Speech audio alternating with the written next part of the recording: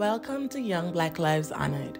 Be sure to hit the subscribe button and turn on the notification bell so you never miss an upload. Let me know your thoughts about this case in the comment section below. On April 29, 1971, Carol was beaming with pride as she welcomed her bouncing baby girl into the world. Little did she know that just 13 years later, she would have questions that would take over 20 years to be answered. The baby girl was named Kelly Jean Harris, and she spent her early years in Pasadena, Maryland with her father. In the summer of 1984, she traveled to Jackson, Michigan to spend time with her mother and stepfather, Carol and Leonard Hugall. It was arranged that in the fall of 1984, she would move to California to stay with her great-aunt. Sadly, those plans would never come to fruition. Kelly vanished on August 10, 1984. On that day, Harris was annoyed at her mother and stepfather because they refused to let her attend a local county fair. Prior to leaving for work at Motel Jackson, Carol stated that she instructed her daughter to move her bicycle from the front of the house to the backyard. Her husband dropped her off that day. Around 2 p.m., Carol returned home but could not find Kelly. She began to worry and went to her mother's house crying.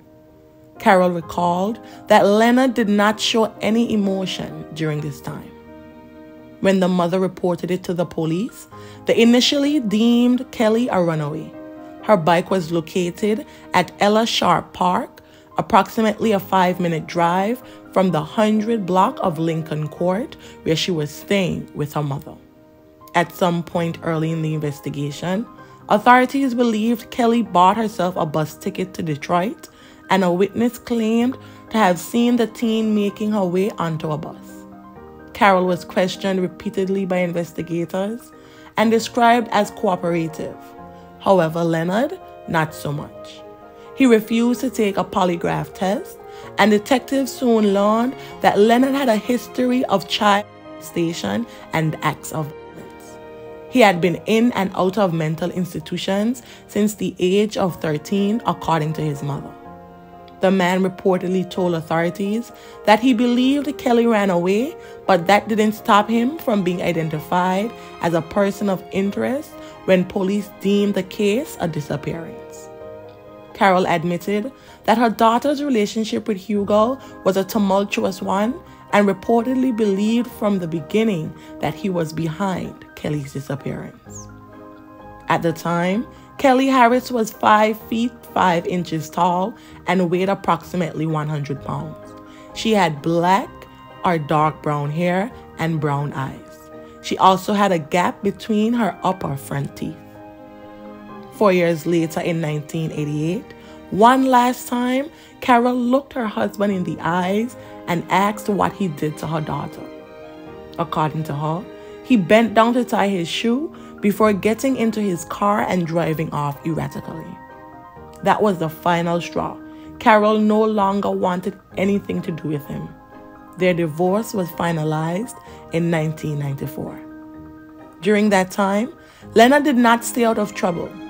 In 1993, he found himself at the mercy of the law and was convicted of sexual battery, burglary, and other related charges. Hugall was sentenced to 50 years in prison for inappropriate actions and fatalities of a 5-year-old girl and her mother in Florida. Over the years that followed, Leonard was repeatedly questioned about his knowledge of Kelly's disappearance. Finally, in 2006, 2 years after her case had been reopened, he began divulging details. Court documents showed that Hugall confessed to authorities that he told the 13-year-old that he would take her to the county fair. However, that was a lie. Instead, he kidnapped her and took her to St. John's School, where he worked at the time, and had inappropriate relations with her. According to him, he then put her in the trunk of his vehicle, drove out near Jackson Community College, and then stabbed her until she was gone. He claimed to have buried her.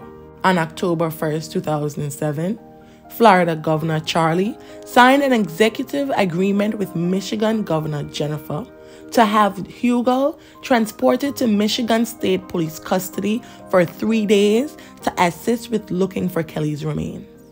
Unfortunately, investigators were unsuccessful in finding her. Subsequent forensic testing is said to have been conducted in the case. Hugall is scheduled to be released by 2035, and if he is still alive, he will be extradited to Michigan and formally charged in Kelly Harris's case. Unfortunately, as of this video, her remains have not been found, and authorities believe that due to the elements and wildlife, they may never be found. Carol has struggled with her daughter's disappearance over the years, finding different ways to cope. For example, on the 25th anniversary of her disappearance, the mother visited the fallen victims of Homicide Memorial wearing a purple shirt, Kelly's favorite color. She said she often wondered what her daughter would have grown up to be. She described the 13-year-old as feisty but loving, especially to her younger sister, Kristen. The mother said her daughter liked drinking Tang and watching videos of Michael Jackson. Anyone with information about this case or Leonard Hugall is urged to contact the Jackson County Sheriff's Office at 517-768-7900 or your local authorities. The case number is 779684. May the family and friends of Kelly Harris find solace in the happy memories, and may her soul rest in perpetual peace. Thank you.